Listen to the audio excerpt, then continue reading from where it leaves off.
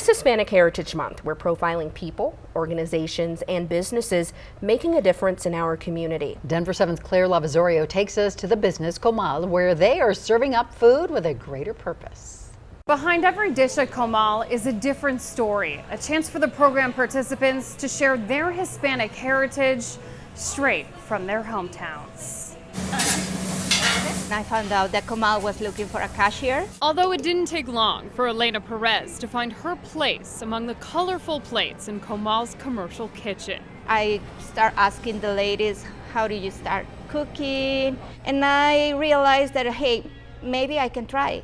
I only cook for my family, but I think I have something to share with everyone. Now her family's flavors from Sonora, Mexico are dished out of Comal's brand new 2,600 square foot space to the community.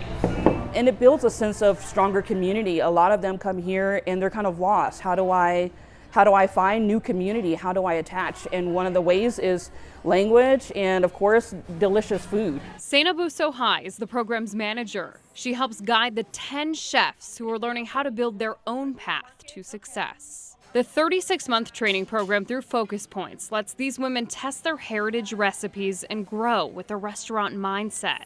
Everything on the menu is made from scratch.